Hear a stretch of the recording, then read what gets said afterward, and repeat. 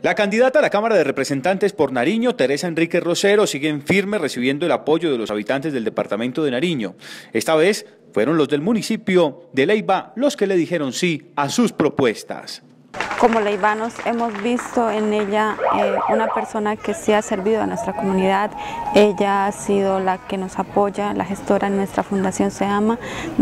Con este año, hace 4 años que ella viene vinculándose a nosotros, ella nos ha ayudado sin ningún interés político. Hoy en día pues tenemos la oportunidad de apoyarla, entonces pienso que sería lo mejor que podríamos hacer para que ella sea nuestra representante ante el gobierno, ya que nosotros como fundación no tenemos apoyo de ninguna entidad. Una propuesta bastante buena, excelente y en futuro muy productivas, donde habla que tenemos que valorar y sacar adelante y hacer feliz a los adultos mayores.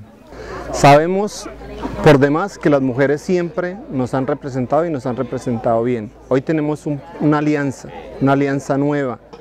Alianza entre una familia campesina llamada Jehová Jireh con la doctora Teresa y obviamente con el senador Werner Zambrano, el cual es también nuestro gran amigo y por lo cual hoy estas 350 familias asistentes a esta reunión le dicen sí al partido de la U. La líder social nariñense basa su aspiración política en 4 pilares: el mejoramiento del sector campesino, trabajo por el adulto mayor y población en discapacidad, y también generar empleo para los jóvenes del departamento.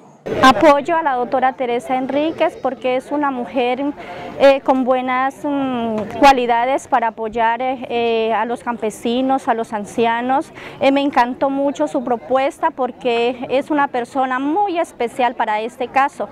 Espero que todos le colaboremos a ella por su buena manera de ser y es una mujer muy importante, muy inteligente en este caso. Es decir que nuestros ancianos envejezcan en estas tierras, pero siendo suyas, siendo sus tierras, que no hay valor más grande para un abuelo, para los que ya estamos dando la vuelta a la esquina, como se dice, que podamos descansar en paz, pero descansar con nuestra labor realizada, que es sembrar vida en nuestra tierra.